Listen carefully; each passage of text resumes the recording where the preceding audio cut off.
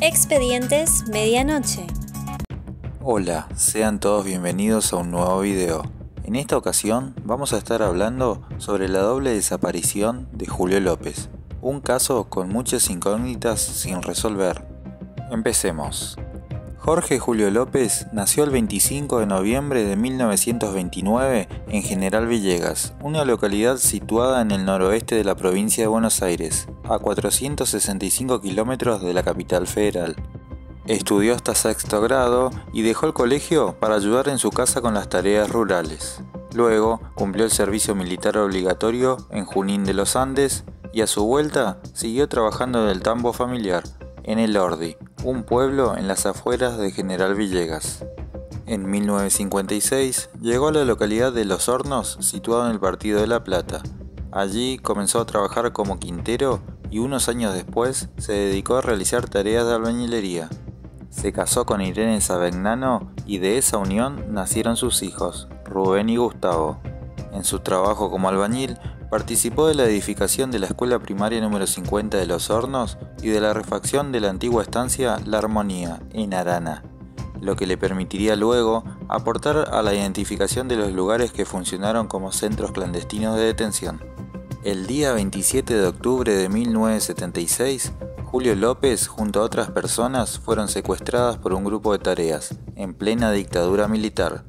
Julio en ese entonces tenía 46 años y militaba para el Partido Peronista en una unidad básica de Los Hornos. Empezó a transitar el circuito Camps, que en su caso incluyó Cuatrerismo, el Pozo de Arana, la Comisaría Quinta, la Octava y la Novena de La Plata, todos centros clandestinos de detención. En ese recorrido se cruzó con los chicos de la Noche de los Lápices, a los que los represores llamaban los subversivos de los boletos baratos, porque habían luchado por el pasaje estudiantil. El 4 de abril de 1977, y tras atravesar más de 5 meses en la condición de detenido desaparecido, fue trasladado a la unidad penitenciaria número 9, donde fue blanqueado y puesto a disposición del Poder Ejecutivo Nacional hasta el 25 de junio de 1979. El 7 de septiembre de 1999, cuando la lucha de los organismos de derechos humanos permitió la apertura de los juicios por la verdad, López declaró por primera vez. Un día viene uno de los que estaba ahí, de los que andaba ahí, y nosotros estábamos así, le digo, señor, le digo, ¿no puede llamar a alguien que lo dé algo para las armas? Mire cómo estamos. Cano tenía los pedazos de mi camisa que me habían sacado y me la habían atado así porque no tenía nada, me rompieron toda la camisa. Y la camisa me llegaba por acá. A veces cuando hacía frío me bajaba el pullover, solo el único que tenía para abrigarme. Y ya estaba todo sucio, lleno de cáscara. Y acá estaba yo, en el último. Perdón. Había dejado una marca.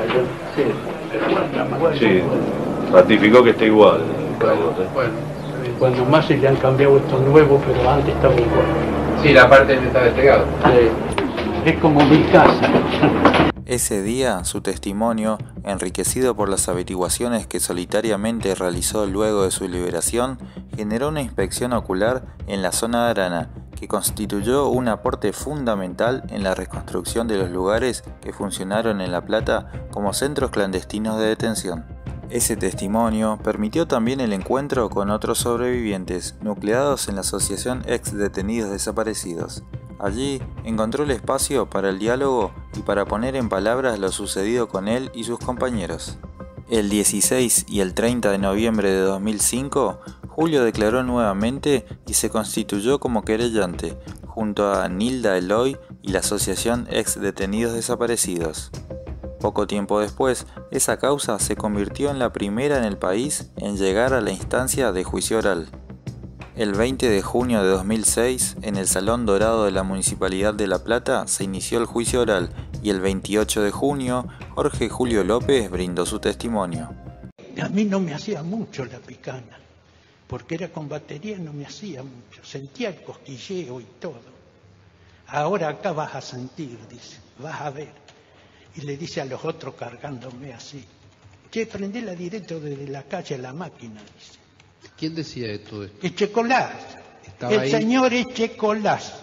Él es el que decía todo lo que está contando usted ahora. Todo, y mandaba a otro, y el otro repetía. Cuando yo le digo, sí, está bien lo que usted dice, primero, guacho gringo, guacho de mierda, gallego, ¿qué mierda sos? Decime señor comisario, y me hace así. Julio vivió en carne propia el dolor de ver cómo asesinaban a sus compañeros de la unidad básica.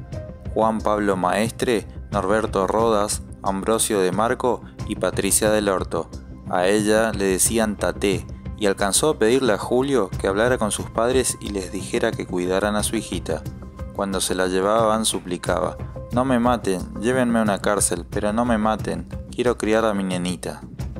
Ella y los otros dos tienen el tiro acá en la cabeza, atestiguó López frente a los jueces, haciendo referencia a sus compañeros asesinados. El día que encuentre los cuerpos anoten, van a ver, lo tienen acá, los vi, insiste, señalándose el centro de la frente, como si hiciera falta alguna prueba más de que estuvo allí. Las imágenes y sensaciones que López guardó de aquellos días en cautiverio no desaparecieron nunca. Las volcó obsesivamente en papeles, llenó todo el espacio de margen a margen con letra nerviosa y dibujos descriptivos de espacios y caras. El 18 de septiembre, y con 76 años, Julio estaba yendo a acompañar y escuchar los alegatos de sus abogados, entre los cuales estaba Miriam Bregman, hoy referente de la izquierda, en el juicio a los militares y policías que lo habían detenido y torturado. Pero como si se lo tragara la tierra, Julio López desapareció por segunda vez. Sí, como lo escuchaste, por segunda vez, y en esta ocasión en plena democracia, durante la presidencia de Néstor Kirchner.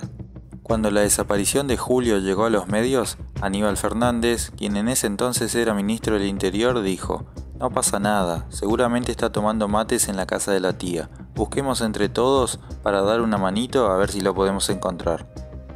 Esta segunda desaparición fue un claro mensaje político, porque se daba en medio de un juicio histórico. Se estaba condenando por primera vez como genocidio a los secuestros, torturas y crímenes de la dictadura. López había dado un testimonio clave para las condenas, sobre todo la de su torturador y hombre fuerte de la bonaerense, Miguel Echecolás, quien se murió en la cárcel sin arrepentirse de absolutamente nada. Te ataban así mano y pie y te ponían una pinza acá en la que te dije, o si no en la punta del dedo, o si no acá, mira. Ahí está la marca, ¿ves? No se me fue más, mira, y ni me la quiero sacar, ¿ves? Una pinza te agarraba y cuando te hacía contacto con la otra, y el Checolás decía, este hijo de puta se reía en el otro lugar, porque allá en Arana te ponían con no era corriente eléctrica, no, batería. Ahora le decía a otro, che, ponela directo desde la calle, vamos a matarlo al viejo este, decía. En 2014, cuando se daba la sentencia de otro juicio, Echecolás quiso acercarse al juez a entregarle algo mientras estaba leyendo la sentencia, pero no lo dejaron. Lo que el represor quería darle era un papelito donde había escrito dos cosas: el nombre Jorge Julio López y la palabra secuestrar. La segunda desaparición de Julio López constituyó un intento claro de detener el avance de los juicios por delitos de lesa humanidad por parte de quienes permanecieron impunes por décadas. Hoy, a casi 17 años de ese fatídico día, el país aún sigue preguntándose: ¿qué pasó con Julio López? A Patricia la pude ver, al que no lo pude ver bien a Roda. Y después sacaron el marido, a Ambrosio Di Marco.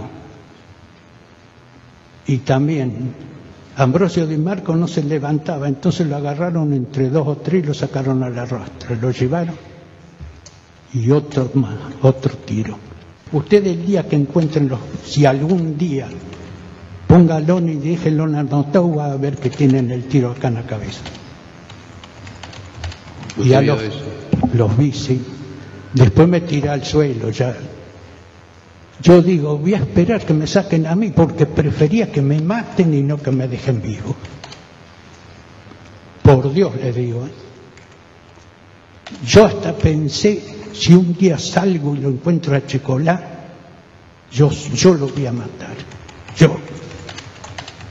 Así pensaba. Y después digo, puta, y si lo mato, y que voy a matar una porquería de esa. Un asesino serial. No tenía compasión. Él mismo iba y los pateaba así.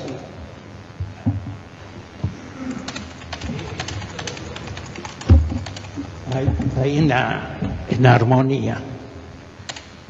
Después, Él personalmente le digo a todos los que están presentes, dirigió la matanza esa. Si te gusta nuestro contenido, no te olvides de suscribirte, darle like y compartir. Nos vemos en el próximo video.